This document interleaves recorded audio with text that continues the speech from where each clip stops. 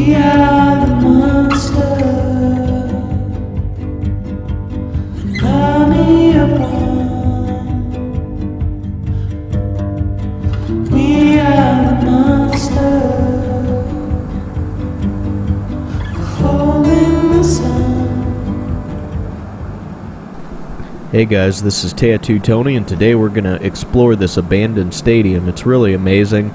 There's some cool stuff that we find inside, and the story about this place is really quite interesting too, so make sure you stick with this. You're going to see a lot of cool stuff, some spectacular views, and the video will actually be in two parts because there was so much crazy stuff contained within rooms inside this stadium that it warranted two videos. This is cooler than I thought, dude. Look, there's a medical table. Where?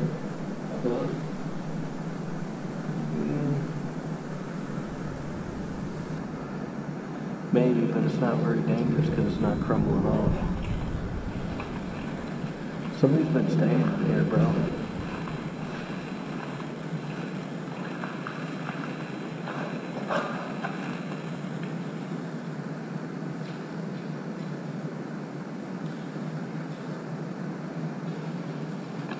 Somebody's been staying there.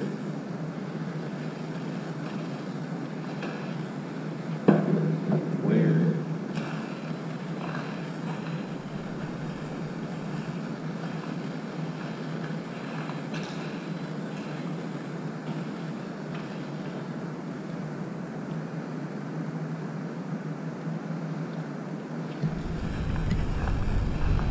Yeah, get your pictures, dude. Move on.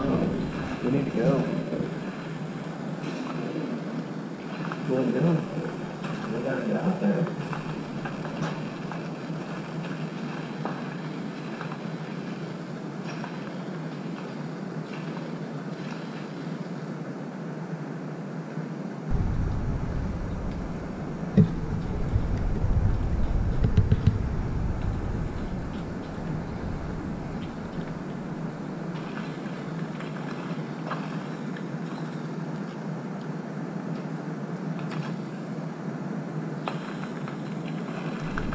Damn.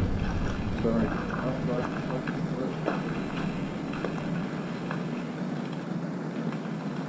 Look at football. Look at this.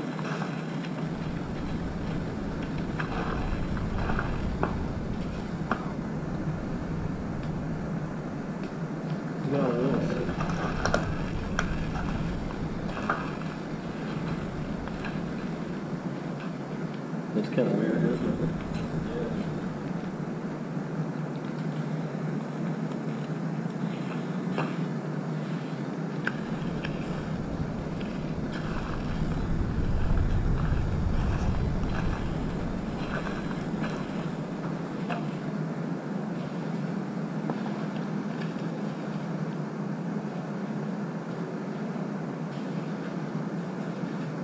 Dude, it was like somebody was living here at one point.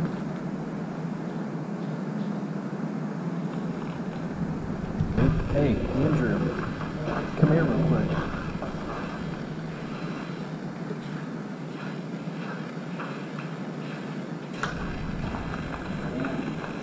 Come here. Hurry up and get a picture.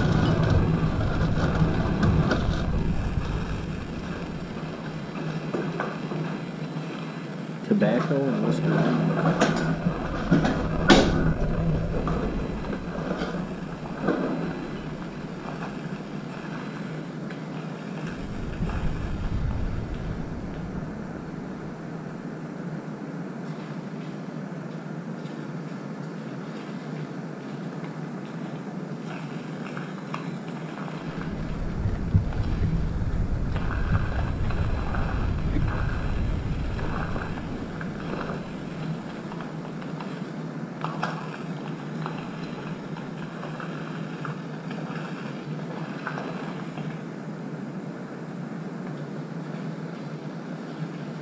I want to go that way too, but I just figured you better hurry up and catch your light, dude.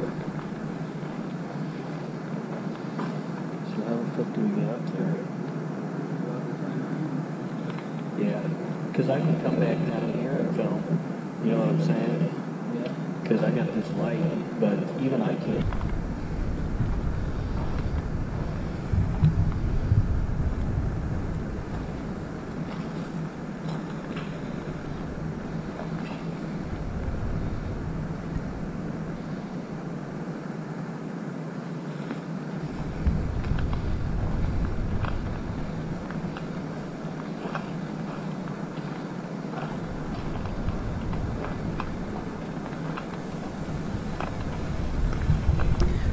So here I am, finding my way out and trying to work my way up into the stands. We will explore more of the inside of this stadium, as well as another part of this, another building full of stuff, part of this athletic complex, or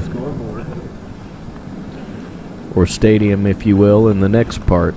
So if you're new to the channel, make sure you like and subscribe.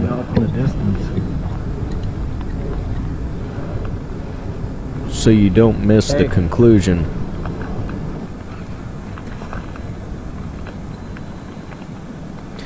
In January of 1955, Mayor Peter Mandich pushed the city council for the construction of a sports complex. Mandich promised the council that if costs exceeded their ability to pay, the project would go no further. The council decided to go forward with the construction of a stadium as the first element, funding construction to the tune of $350,000 in bonds. Several weeks later, Mandich again appealed for funds to complete the stadium, stating, I'd much rather not build a stadium if we're not going to build a decent one. That big hole, sinkhole, you'll see more of those, and that'll be explained. Throughout the bidding process, city officials were given low-ball estimates to work with. Before long, it was discovered that $687,000 was already awarded to independent contractors. Cost overruns continued to loom as construction wrapped up in 1956, and the final bill amounted to $1 million. If that's adjusted for inflation, that would be more than $8.5 million. To give you an idea, we'll compare this stadium cost to another sports facility built in the same era, and that'll help illustrate just how horrendous spending on the project had become. You just kept walking away from me. The ramp was cool. You were walking and I was like, hey. Built in 1957 at the cost of $940,000, Lambeau Field in Green Bay, Wisconsin, used 11 tons of steel to complete an NFL caliber venue that could seat 32,000 fans.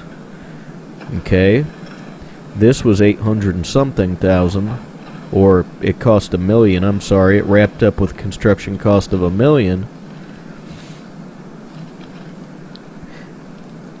But it was also built in a city that the steel industry defined, and it only used 630 tons of steel. Okay, Green Bay was 11,000 tons of steel, Lambeau Field, and this stadium here costs more than Lambeau Field, but it only used 630 tons, and it could only seat 10,000 fans. The NFL Lambeau Field could seat 32,000 fans. This could only seat 10,000. They were built around the same time, and yet this stadium costs more to build. Citizens were understandably livid at having to foot the cost of a substandard facility. Plans to construct additional sports facilities came to a screeching halt. Despite the enormous amount of money poured into the football field, several features were never finished. Bleachers, concession stands, and restroom facilities to accommodate 5,000 fans on the south side of the football field never materialized. So I was wondering at one point if there were more stands and facilities, why it was just on this side. That's crazy. I've been seeking for the glory. Say my name. And I've been trying to write my own story in this search. Look at this for hole. fame. Now, there's shoddy construction and they cut corners.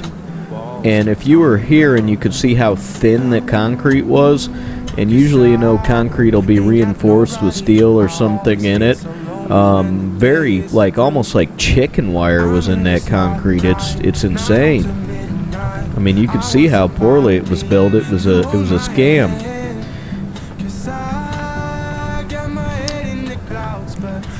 Other accommodations that never saw the light of day would be staff offices, maintenance facilities, and an additional locker room.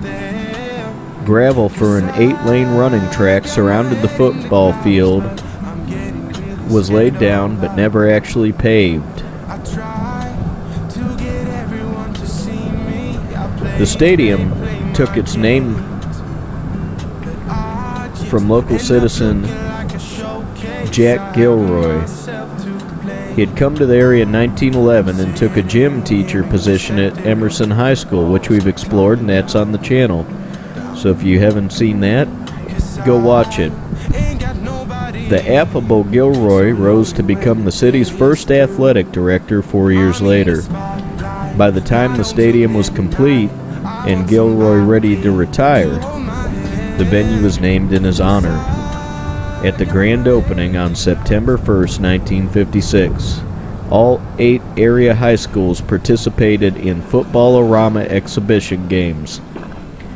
By 1962, the facade that Mandich had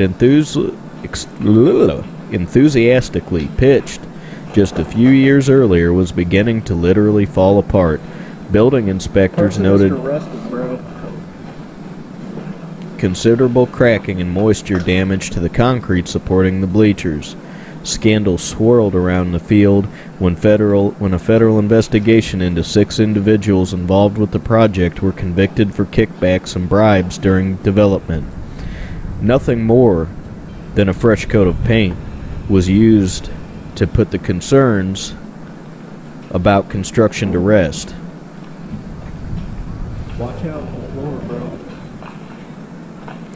Between 1963 and 73, local schools found Gilroy facilities unable to meet their needs. Most decided it was in their best interest to construct their own facilities instead of paying rental fees, which hastened the decline of Gilroy Stadium. As the number of sporting events precipitously dwindled, city officials populated the schedule with alternative events. During the annual talent search in 1965, an upstart family act called the Jackson 5 won their performance with their performance of Barefootin'. Their stunning performance garnered the group's first notable media mention in the local Gary Post Tribune. The Jackson 5 would return to Gilroy Stadium again in 1968, but this time they were signed under the famed music label Motown Records. Over the next 30 years, the languishing facility would be used only intermittently. Anecdotal evidence says that the scoreboard has not been lit since some point in the 1980s. Tower lights that went dark were no longer replaced. In 1994, concrete collapsed onto an electrical transformer, which knocked out power and led to the cancellation of the Taste of Gary Festival. Functional indoor plumbing only existed in the distant memories of those who knew the stadium in its prime. In between use, weeds would consistently reclaim the surrounding area. The beleaguered venue was once again embroiled in controversy. I'm trying to think how to put this. There's a car that just made a second pass. Get a picture. Without having the whatever, you know what's going on. So anyways, controversy embroiled the venue once again You know, if anybody comes, you can hide. after the city granted the Klan Sunset. Look, there's a building over there too. the right to hold an event at the stadium in 2001. Drive over there to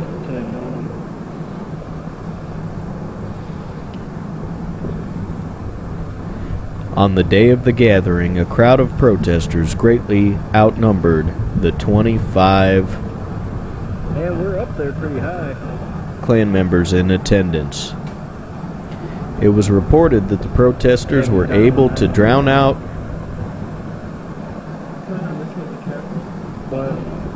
what they were saying by singing "We Shall Overcome" in unison. Dude. I hope if you really watch my channel, you will know where that treble game came from. And I hate to be rude, I didn't want to be rude, but you'll understand why I could not keep that.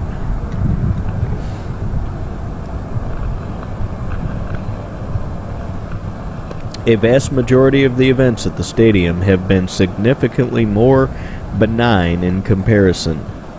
The field has been sporadically used for a variety of concerts, friendly competitions, and other public gatherings.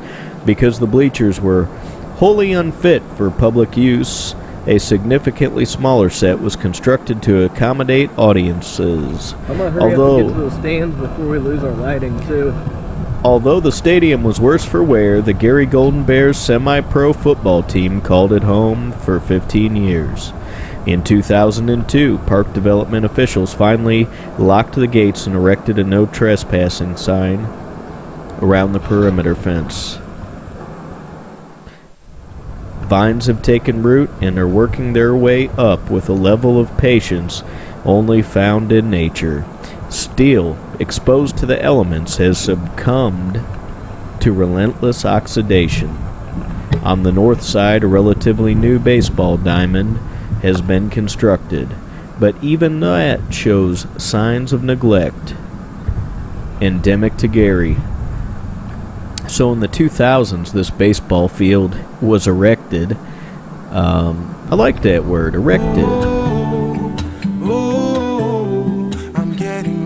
And it's already fallen apart. So, like, comment, subscribe, share. Love you guys. Thanks. I'm getting really scared of heights.